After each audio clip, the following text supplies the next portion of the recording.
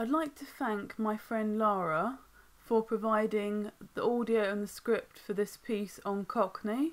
Before I play the audio to you though, I have to explain what Cockney is. So the term Cockney was used to refer to people who were born around the East End of London or those who were in earshot of the Bow Bells. So Cockney rhyming slang used to be spoken by the Cockneys or people in the East End of London, and there are two theories about why it developed. So one was that it was a way for the criminal classes to evade the police, and the other was that it was used by market stall holders to outwit their customers. So the 1964 film My Fair Lady featured a Cockney as one of its central characters. And I really recommend you check it out. It stars Audrey Hepburn, it's really good. Cockney rhyming slang is spoken by some people today, or you have derivatives such as estuary.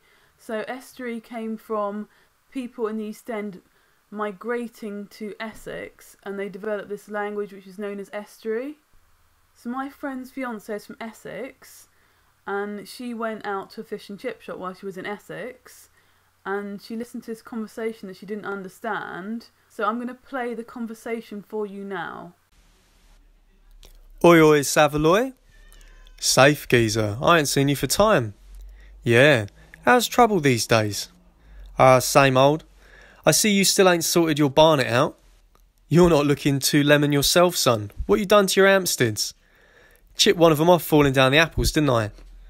Let's have a butcher's? That's long, mate. You look well baked now. Yeah. You seen Dave lately? Nah, haven't got a Scooby what he's up to these days. Did you ever get the bees from him? You're having a bubble, ain't you?